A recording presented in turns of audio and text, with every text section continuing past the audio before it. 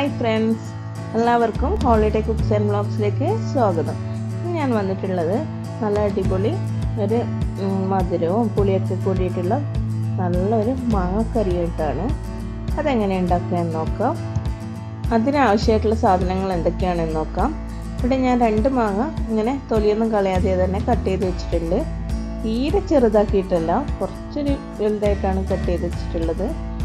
പിന്നെ ഒരു 5 വെളുത്തുള്ളി, ഒരു ചെറിയ പീസ് ഇഞ്ചിയും ചതച്ച് വെച്ചിട്ടുണ്ട്, ഒരു ചെറിയ പീസ് ശർക്കര, 2 പച്ചമുളക് കട്ട് ചെയ്ത് വെച്ചിട്ടുണ്ട്, കുറച്ച് കറിവേപ്പില, പിന്നെ ഒരു ടേബിൾ സ്പൂണോളം മുളക് പൊടി വേണം, ആവശ്യത്തിന് ഉപ്പ്, കുറച്ച് ഉലുവ, കടുക്, പിന്നെ വെളിച്ചെണ്ണ. ഇവയൊക്കെയാണ് ഇതിനാവശ്യമായിട്ടുള്ളത്. ഇനി ഇതെങ്ങനെ ഉണ്ടാക്കുക എന്ന് നോക്കാം. ഒരു പാൻ അടുപ്പത്ത് വെച്ച് അതൊന്ന് ചൂടാകുമ്പോൾ ഒരു 2 ടേബിൾ സ്പൂണോളം വെളിച്ചെണ്ണ ഒഴിച്ച് കൊടുക്കാം. വെളിച്ചെണ്ണ ഒന്ന് ചൂടായി തുടങ്ങുമ്പോൾ അതിലേക്ക് ഉലുവയും കടുകും ഇട്ട് കൊടുക്കാം.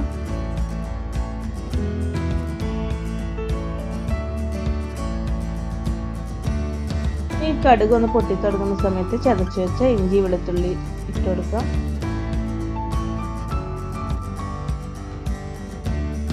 ഇനി പച്ചമുളകും കറിവേപ്പിലയും ഇട്ട് കൊടുക്കാം. ഇതെല്ലാം കൂടി ഒന്ന് നന്നായി വഴറ്റിക്കൊടുക്കും.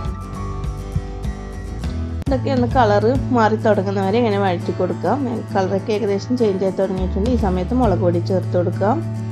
ഇനി ഇതിലേക്ക് 1 കപ്പോളം തിളച്ച വെള്ളം ചേർത്ത് കൊടുത്തിട്ടുണ്ട്. ഇനി അതിലേക്ക് എടുത്ത് വെച്ചിട്ടുള്ള ശർക്കര ചേർത്ത് കൊടുക്കാം.